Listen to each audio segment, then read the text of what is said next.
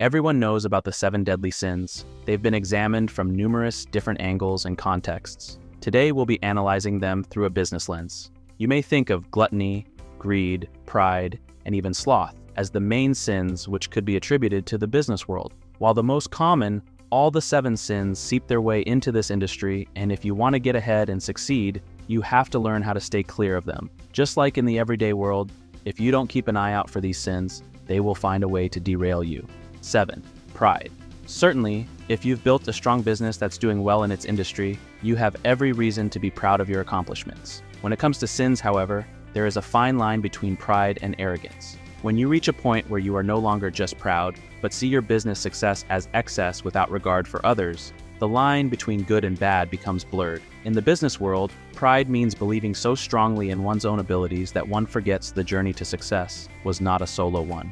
You forget about the people who helped you along the way. You disregard those who shaped you into the person you are today. When you reach this point, you will begin to lose the support of the people, businesses, and other influences who have assisted you. Your company's foundation will be shattered as a result of your pride.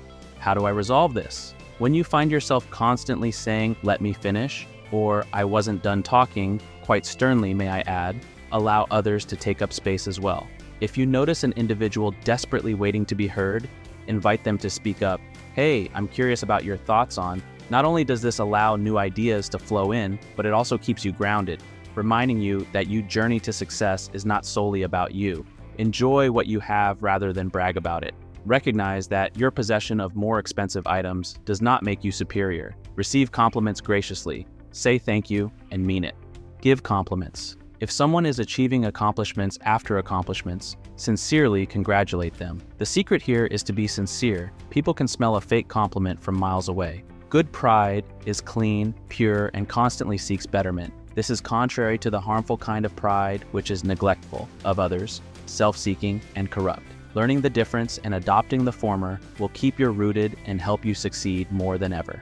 6. Greed. It is human nature to want more of the good life after a small taste of it. Who would want to go back to their old life after experiencing success, money, and maybe even celebrity status? Now here's the thing, if you're making millions and gaining a lot of success, you're clearly doing something right with your business. The problem rises, however, when greed kicks in. Instead of focusing on what more the business can do to expand, the minds involved are more focused on how they can keep themselves at this high level. Business may start to make poor financial decisions in the pursuit of material items associated with success. Being aware of the greed is a great way to stay ahead of it, but sometimes success comes ever so quickly that we lose track of it. Stay level-headed and follow these 3 rules to protect yourself. The first rule is that you should never cut anything that generates a profit. Saving money does not earn you money. You make money by investing wisely. Second, you should never pay your employees less than a fair wage. Your employees must believe that they are being paid at the same level as those around them. Otherwise, you'll have a major turnout problem. Finally, never undervalue the importance of the customer's experience. Your customers have visited your establishment and have had an experience, and they continue to return in the hope that this will be repeated.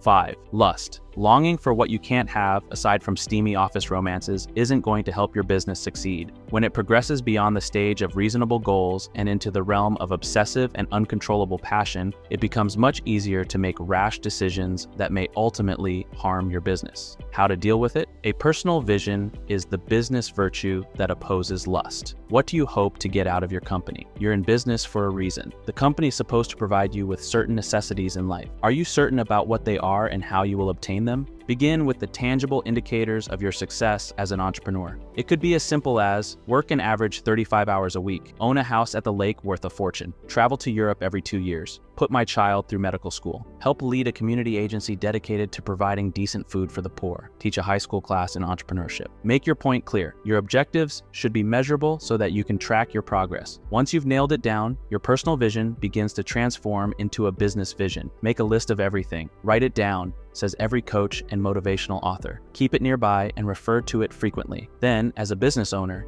begin paying close attention to your day-to-day activities. Defeating lust is the first step towards success. As Cheshire Cat famously said, if you don't know where you are going, any road will get you there. 4. Wrath. Everyone has a Dwight to their gym. Everyone. Now, if you haven't watched The Office, a Dwight is someone at work who really, and I mean really, grinds your gears. This could be a coworker who just won't stop annoying you any chance they get, or an unsatisfied client who just can't be pleased. Maybe a competitor who is always after your clients. Whatever it may be, you and I both know that even the Dalai Lama would have his patience tested with someone like this. Here's a little secret. Some of these characters know exactly what they're doing. They want you to get angry, they want you to scream and pull your hair out. They want you to react. Why? Well, there are too many reasons, but the most common one is that they want some kind of ammunition against you. Don't give them the satisfaction. People who show anger or any kind of negative emotion aren't looked at fondly in the business world. The higher your position is in the company, the worse people will think of you when you show anger. Is this really the kind of guy you want running this company?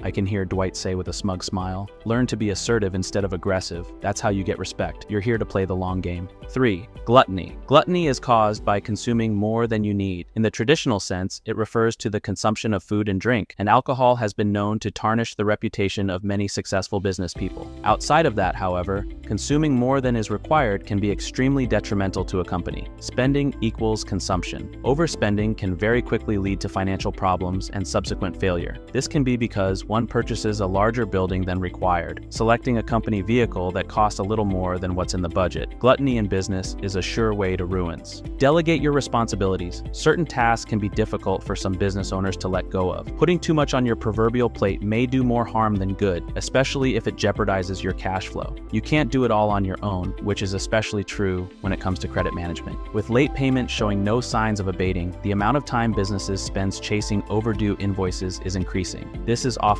at the expense of newer invoices approaching their due date.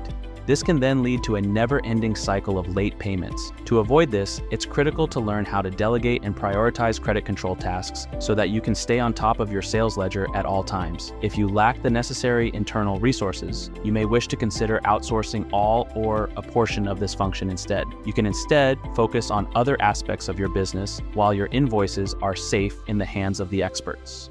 2. Envy. Envy exists in all of us. So many people are always looking for the next best thing and wanting what others have. The interesting thing is that for some people, envy is a fantastic motivator. This is not always the case, however. A vast majority of us keep forgetting to water our own grass, all the while complaining that it's greener on the other side. If you are constantly looking around and wishing for what others have, it is easy to lose sight of what you actually need to make your company a success. Not all businesses are created equal, and just because another company in your industry has the latest and greatest tools doesn't always mean it's what you need. Be wary of envy and do not allow it to consume you. How to deal with it. Reach out to your competitors. When you get that sinking feeling in your stomach, train yourself to do the polar opposite of your first instinct. Rather than withdrawing or attempting to convince yourself that you are better than them, congratulate them on a job well done. Avoid the scarcity mindset. Believing that resources are scarce can sometimes be the root cause of your jealousy. If you find yourself thinking that there's only so much to go around, you have scarcity mindset. For example, there's only limited number of projects out there and my competitor gets almost all of them, is scarcity mindset. This causes envy because it leads you to think you are not good enough. Eliminate this paralyzing mindset and use every prick of envy to self-evaluate yourself. Remember, you can't serve everyone. Think of it like a burden of your shoulder. How stressful would it be if clients with all different kinds of needs were demanding your attention? It's good that there are other companies out there who are good at what they do. Focus on your niche so you find your group of loyal clients. 1. Sloth. Growing a successful business requires a lot of hard work, and those who are unwilling to put in the effort are unlikely to succeed. Avoidance of work is referred to as sloth, and avoiding work is a significant disadvantage of running a business. In order to succeed, you should keep a list of everything that needs to be done to combat the power of procrastination. Having it written down serves as a visual guide to keep you on track and ensures that no tasks are overlooked. Consider hiring more resources or outsourcing some tasks if your procrastination is caused by a lack of time to complete all of the tasks that need to be completed. Well, guys, there you have it. Avoid these sins and you should be good. With that being said, have a good one and see you in the next video.